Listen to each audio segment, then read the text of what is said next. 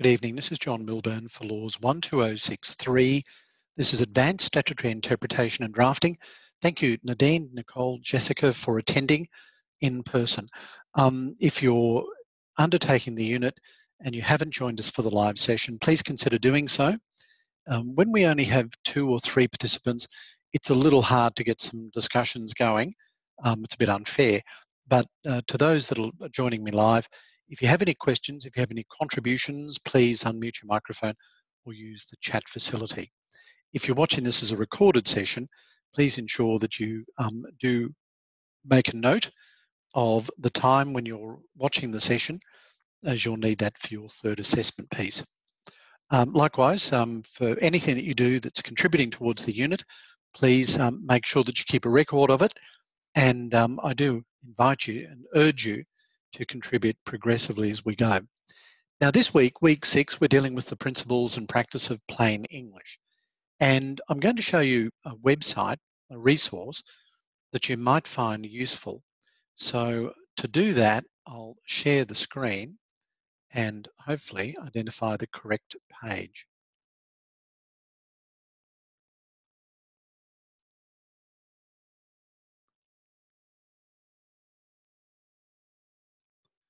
What you should see there, to the right, some commentary in relation to English synonyms and antonyms by James Champlin Fernald. Hopefully that's correct. And on the left-hand side of the page, you should see something in relation to the other material. Now, is that correct? Is that what you're seeing on your screen? It's just not coming up as clearly on my screen as I'd like. All right, thank you. So the facility that I'm mentioning is a free book. It's through Project Gutenberg, and you'll see there at the top it offers 60,111 free ebooks to download. And you may donate. It's a bit like Ostly. So on the left-hand side of the page, you'll see an extract from what I've downloaded as an EPUB image. And you'll see that for the word abridgment, there are a number of synonyms with some statements of explanation. And it will also include synonyms and antonyms for other words for together with the commentary. So that's a free publication and well worth considering. I'll stop the share at this stage. Another publication that you might want to consider as a resource is in relation to the resources of Crown Law. And again, to share the screen,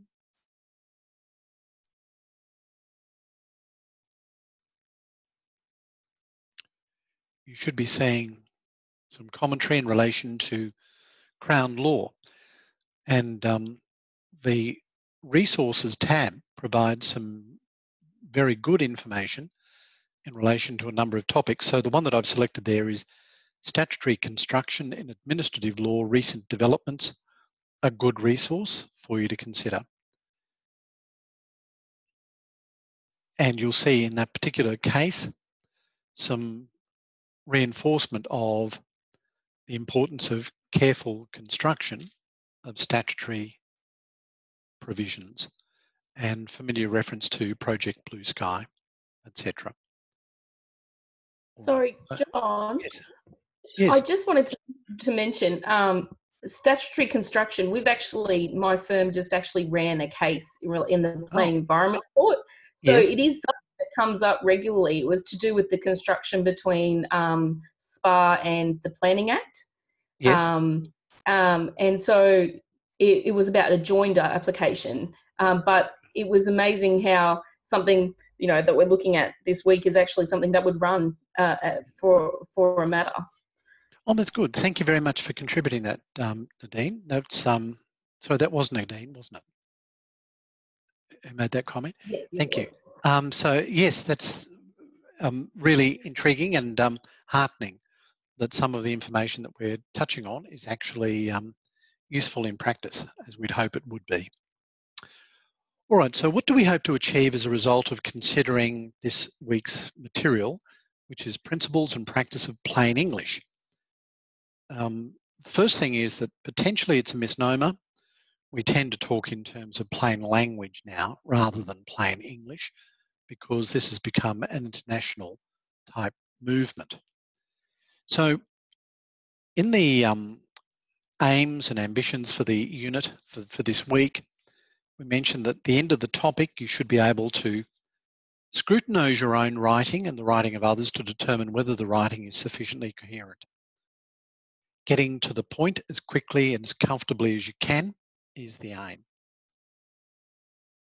You should be able to write in a manner that deals with legal issues comprehensively, identify the importance of consistency within and between documents, particularly in relation to the meaning of words and the style and tone of writing. We'll give some examples about that tonight, and you'll see some good material in the study guides. It's very annoying at best and confusing at worst, where there is a change of meaning of words within a document, or likewise the style or tone of the writing. So do scrutinise your own writing, and again the writing of others, to determine whether the writing has sufficient clarity for the intended audience. So to whom you're writing, to whom you're addressing the remarks, is also important. And finally, it's a matter of discussing the importance of taking particular care and critically revising work during the process of legal drafting. So as you would have noticed, there's no prescribed textbook reading this week, but I have referred you to a number of articles.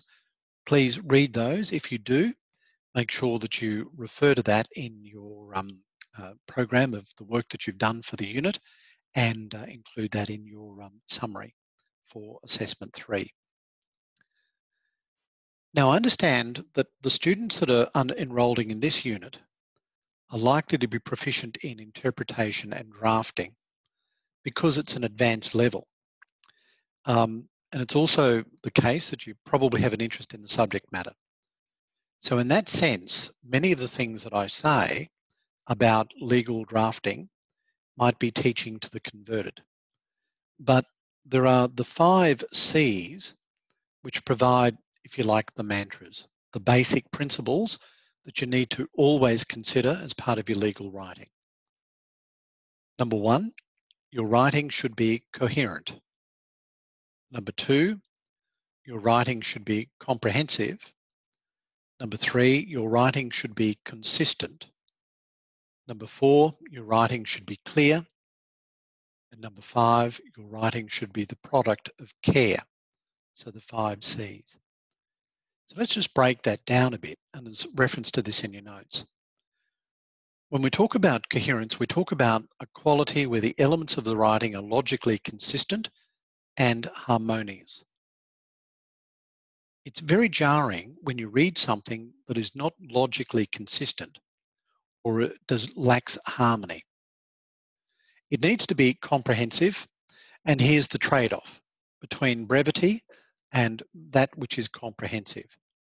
So in other words, it needs to cover all of the subject matter required to accomplish the piece's purpose. Consistency.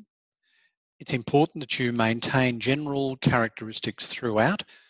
From a practical perspective, a good way to do that is to use headings. Consistency in format, a real bugbear of mine. And students, I don't like it when students suddenly change, for example, font size in the middle of an assessment, or fail to use consistent hierarchy of headings. Others use inconsistent formats for referencing, etc., or lack professionalism in the way in which they cite cases or statutes. Now, I know that you're not going to fall into any of those traps. So again, I'm preaching to the converted. But it must be formatted consistently, professionally. From a practical perspective, it's very difficult to move quickly through a document where there's inconsistency, for example, in format, presentation, and headings. Level refers to the complexity of language and therefore the level of reading comprehension required in order to understand the writing. Can I just ask, have any of you used the option facility for proofing in the Word program, where you go to the far left and under File, and eventually get to Proofing, where you can ultimately see the level of reading comprehension. Has anyone actually done that? It will say to you at the end of the document, here's the percentage of words that are in the active voice, passive voice. Here's the level to which you've written, which is like school level, year 13, year 2, 10, or whatever. Good, so Nicole has. So please, if you're watching this as a recorded session, find that facility and use it. If you can't find it, please ask through Q&A, and I'm sure that one of us will guide you in the right direction. So I'm glad that you're using that, Nicole, and I hope that you've found it to be a valuable resource, particularly in relation to the active and passive voice issue. Tense. Tense locates a verb and therefore a clause or sentence in time, past, present, or future, and also in terms of completion at that time, whether it's simple, perfect, continuous, or perfect continuous. Tone refers to the qualities and level of formality inherent in the piece of writing. And it's important that you are consistent in that regard. There's a good example in the study guide in relation to a tone being very formal and then suddenly becoming informal and vice versa, etc. Voice refers to whether a piece of writing is written predominantly in the active or passive voice. And it's important that you are consistent. Now, of course, you all know that I want you to write in the active voice. There are times where it may be appropriate for you to consider writing in the passive voice, but be very careful about mixing the two, particularly in the one paragraph. So this sentence, see what you think. The respondent must reply to this letter of offer by 15 January. If the respondent agrees to this offer, the respondent must file a discontinuance motion with the registrar. The respondent must not comment publicly on the terms of this confidential offer. $10,000 will be paid by the respondent to settle this matter. Did you find the last sentence jarring? We're on a nice flow, we're looking for consistency, we've got an active voice, and then suddenly the last sentence is passive voice, and we lose our way a bit. It becomes difficult to read, and it's not as coherent with the rest of the paragraph. Inform your reader. As a lawyer, you are a professional communicator, and the task of communication is to inform the recipient as to your message. So, as I mentioned at the start, whilst we talk about plain English, really these days it's more likely to be plain language. Now, there is a risk, of course, in being too brief. To communicate effectively, you need to provide some detail to make it work. Otherwise, the law could simply be reduced to a few words, even less than the 10 commandments, so to speak. The law could be entirely summarised by saying, be good or be excellent to each other. But that's not really going to get us very far. So when we talk about brevity and efficiency, coherence and use of language, it needs to be tempered by the overriding requirement to communicate that which is required of us.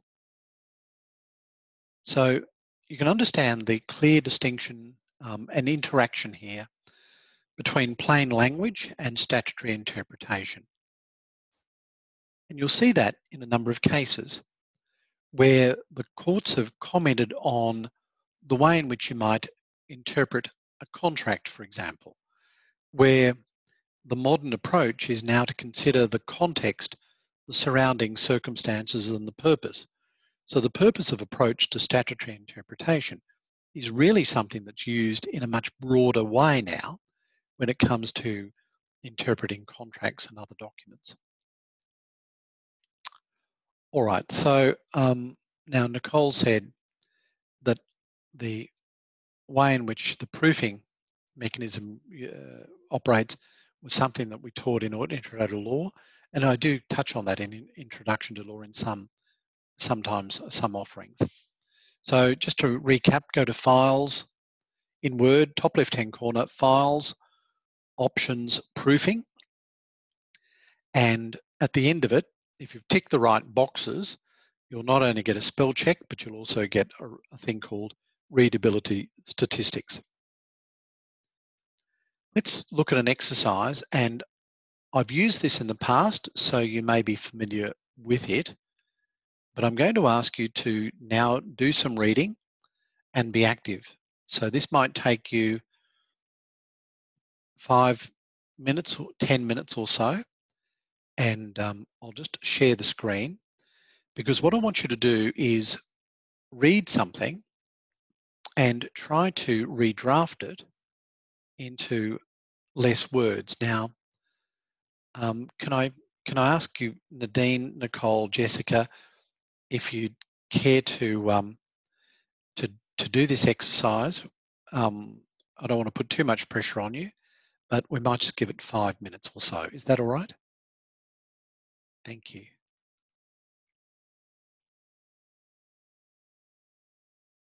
All right, so hopefully you can read that. And if I could now ask you to look at reducing that to 100 words. If you're watching this as a recorded session, please pause and do so as well.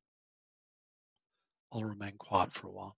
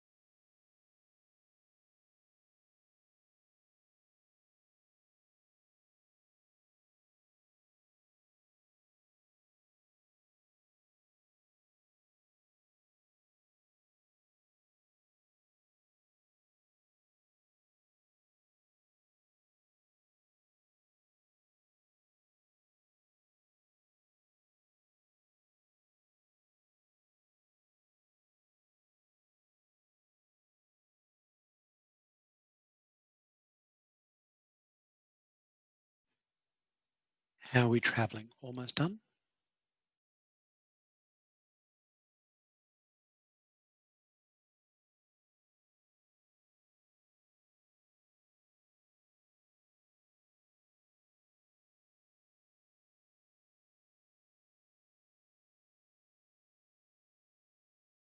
All right. I might stop the share now. I hope that's not interrupting too quickly. Actually, no, I won't. What I'll do is I'll just move on to invite you to provide some thoughts. So I will stop the share. Okay, now, sorry to put you on the spot, but does anyone want to offer any suggestions as to how that document, which was poorly drafted, might be drafted more effectively? First paragraph, for example. Any thoughts?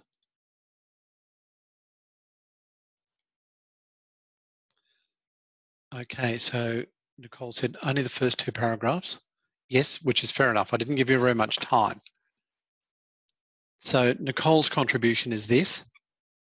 All actively enrolled CQU students, I like that because it's active voice, studying any mode of study, good, will be subject to ethical standards of the university, including standards of plagiarism and ethical and general behaviour. Very good, very efficient. I like it. Any other thoughts? Nadine, Jessica, anything you wish to contribute? You don't have to, but if you've done some work, let us know.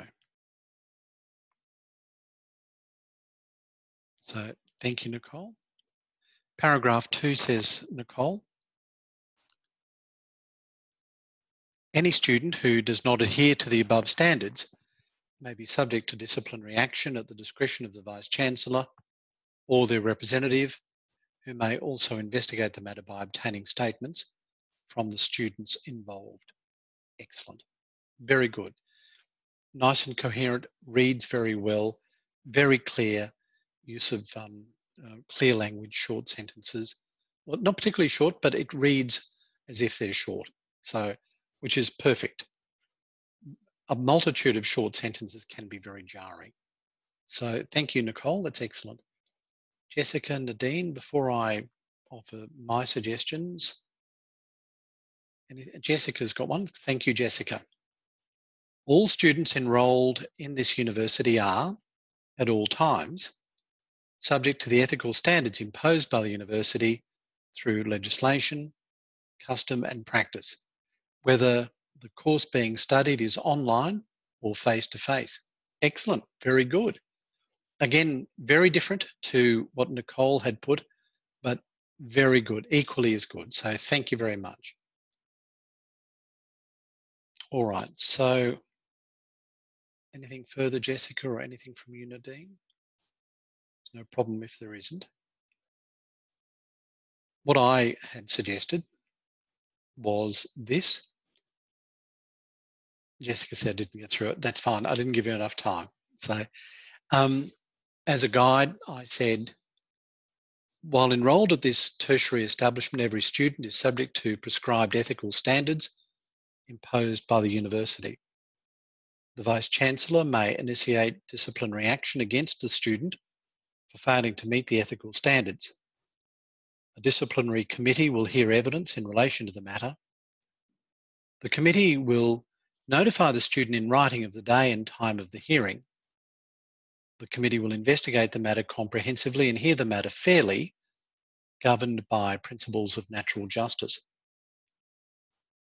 The student has a right to seek legal advice. The student may appeal an adverse decision. So again, mine's not necessarily the best answer, but in my response, as you have done, we attempt to write in a consistent manner, active voice, and a natural sort of flow. Putting it into practice is somewhat difficult and requires practice, but there's a little textbook that I've got, which I will now refer to. It's Clear and Precise Writing Skills for Today's Lawyers by McDonald and Clark Dixon. This happens to be the third edition. At page 112, which is chapter 9, there's a part that says putting it all into practice. And essentially the authors say that when you're looking to redraft a document, there's a 5-step process for doing so. So I'll just run you through these 5 steps. Number 1, separate out the statements. So again, they've given an example of a long flowing commentary, and they've identified what are the appropriate statements. Once you've done that and you've broken it down effectively into dot points and bite-sized pieces, the second thing to do is to group the statements. So a good way of doing that is this. If when you separate out the statements, you notice that there are 10 statements that you've extracted, and 3 of them start with the words, say, a director, or let's say a student, then logically, those 3 would form part of a group, and you'd move them around to suit. So it may be a student, 1, 2, 3, and then other groups that logically make sense. So that's step 2. Step 3 is remove the traditional language and replace with plain language. So, for example,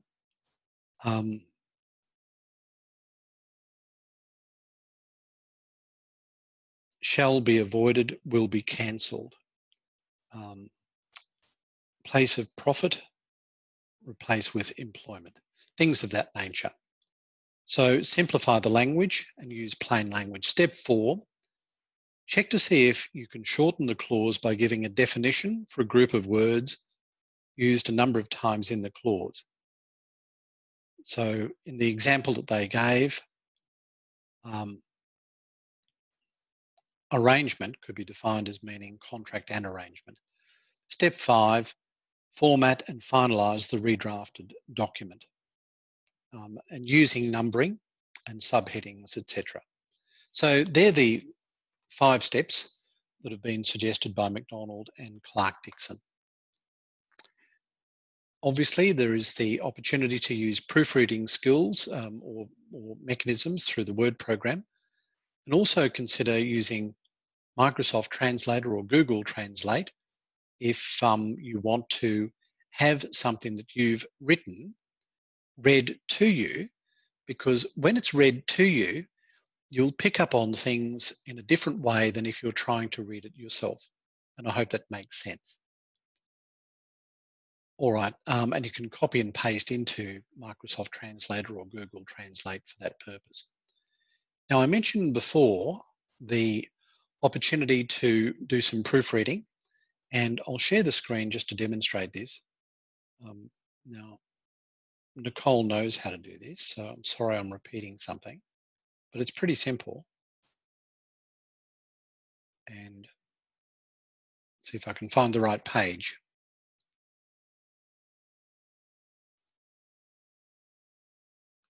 I think this is it. Right, so on the page now, you'll see a long-winded commentary. I won't ask you to redraft this, but I will show you this. So we go to File, Options, Proofing, and you'll see that you've got tick boxes where you can customize the way in which you go about proofing, and you can ask for the program to recheck the document. What I then do is take the material and run it through the spell check, and you'll see that the editor has come up with no issues. Now, the problem is that I had just done this one as a test run, and it's not coming up with the results that I was hoping for, as in it's already done the reading statistics. But usually what happens, and I shouldn't have done a dry run. Usually what happens now is it will come up with the percentage of words that were in the passive voice, the active voice, and it will come up with the readability statistics. So I do apologise that it hasn't come up with that.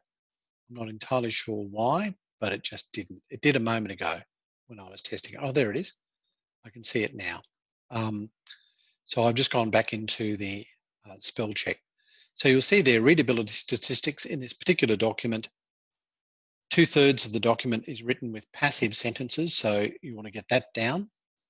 And the Flesch-Kincaid grade level is 22.3. That's very high. What it means is that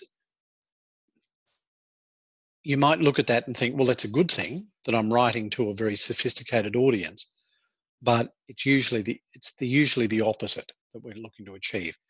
We're trying to provide it to a grade level that most people can understand. And the reading ease score of 12.2 is very high. 50 words per sentence is the average, which is way too high in general terms. So you'll see that that type of tool can be useful and assist you from a technical perspective. We'll get rid of that.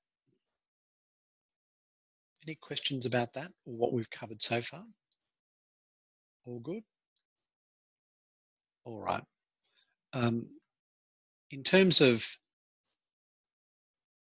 how you read material or people read material, when you're proofreading, you've got a basic problem, and that is that the brain takes over and will gloss over things that you may have missed.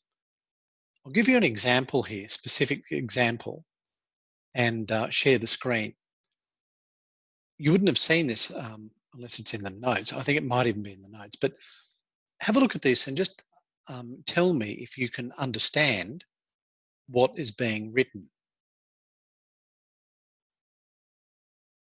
Hopefully you can see that. I'll just give you a moment to read it.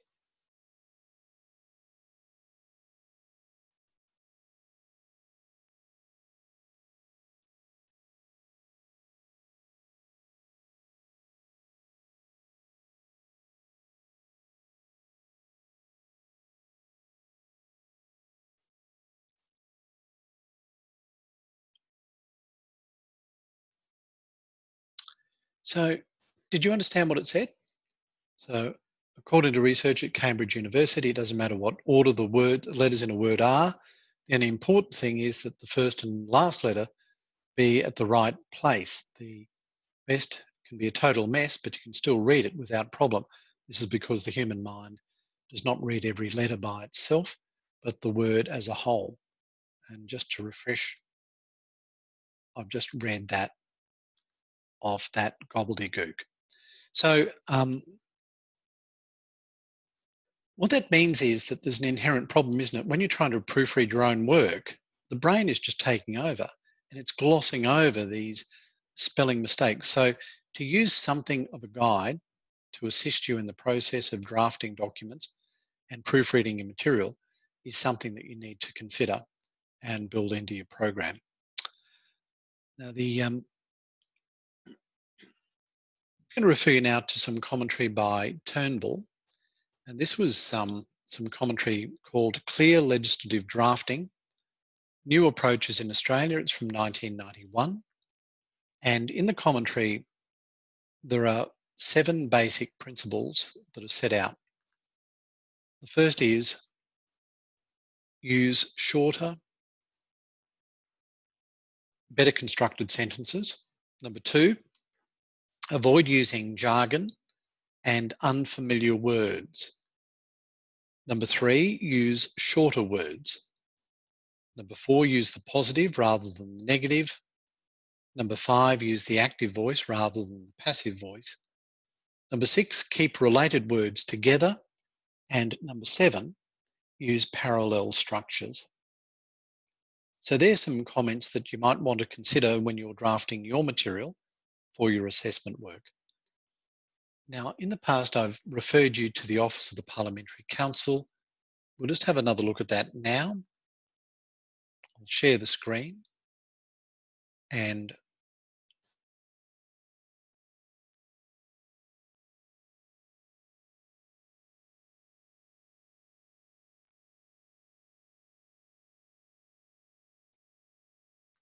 No, sorry, my apologies. I'll just stop that share.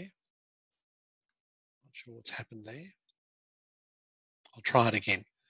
Could you see the Office of the Parliamentary Council website? For some reason my share screen is just not as clear as it should be this evening. You could? Right. Thank you, Jessica. Thank you, Nadine. I'll try it again. While I'm doing that, have you all had a good look at this website? It's very important. It's very useful for your material. So it provides a great deal of draft material that you might need, drafting resources as well as training. And it provides up-to-date versions of laws as well as draft bills, some commentary in relation to interpretation of the law and applying statutory interpretation principles. So the website includes excellent drafting resources,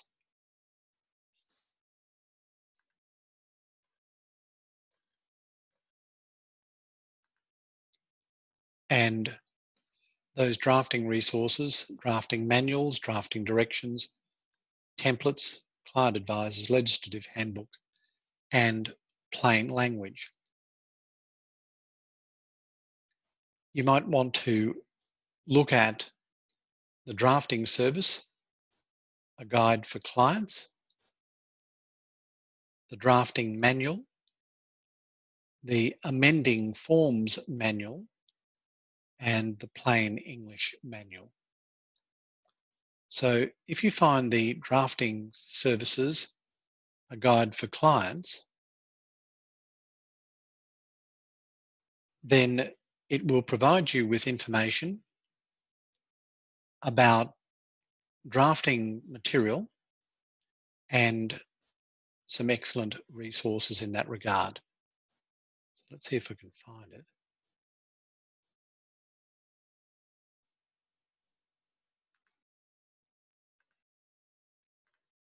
Sorry.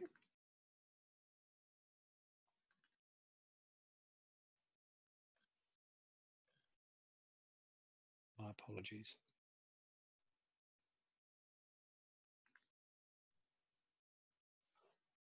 All right. No, I won't attempt to do that anymore. What I'll do is just give you some guidelines and ask if you haven't already done so to search out for these things. So look out for the OPC's drafting services, a guide for clients, and you'll see that it's there to assist agencies in instructing the OPC about drafting bills or other documents. Have a look at the heading drafting instruments and you'll see a checklist for instructions. And it's useful because it will provide information about what needs to be done and why, and some comments in relation to complexity. Some practical hints like using plain language, avoiding specialised terms or technical jargon if possible, being consistent and avoiding unnecessary detail or complexity. It will also provide some commentary in relation to practical things like commencement, whether the document binds the Crown, complies with obligations from an international perspective, and provides for powers to make instruments and delegation. So that's something to consider. It'll also provide you with some commentary about choosing the best drafting techniques, plain English drafting, and have a look at paragraph 136 in that regard. Paragraph 139 indicates very clearly that the Commonwealth OPC is keen to replace old-fashioned language, complex sentence structures, legalese, and jargon, and to replace all of that with modern idiomatic language. They recognise the need to take care in abandoning legal language, which has been the subject of judicial consideration, but where possible, keep it simple. You'll also see some guidelines at paragraph 141, techniques to help readers understand legislation, simplified outlines, object provisions, notes, examples, and tables. So from the perspective of assisting you in your assessment work, I would urge you to follow the guidelines as set out by the OPC. So if the OPC says, in an ideal piece of legislation, will include notes to explain the purpose, the origin, and the operation of a provision, or refer to the reader to related provisions or definitions of terms, then I would urge you to do so as well. There's also commentary in relation to commencement provisions, and see drafting direction 1.3 in relation to standardised commencement provisions. You'll see them in a table form, and it's intended that they make it easier for you to read through the material. Now, I will finish early tonight, so we're just about done, and I'll urge you to look for these documents during the next week, and we'll continue the discussion at that stage. But finally, just in relation to explanatory memorandums, which are Commonwealth, and explanatory notes, or which are state, there are explanatory memorandums for each bill and each statement for legislative instruments. And have a look at the legislation handbook, Commonwealth, in that regard. So that's one basic document to look at. The other, which is where we'll pick up next week, is the Commonwealth OPC Drafting Manual. And it deals with things like naming conventions and gender neutral language. What are the preferred ways to draft material in that regard? Have a look at the Commonwealth OPC Amending Forms Manual, as I mentioned earlier, and look at the fourth one is the OPC Plain English Manual. So we'll invite you to look at each of those, and we'll pick up next week. So before I wrap up on an early finish tonight, are there any questions, comments? All good? All right. Thank you very much for participating, and particularly doing that redrafting exercise. Keep up with your reading, and we'll see you this time next week. All the best. Bye then.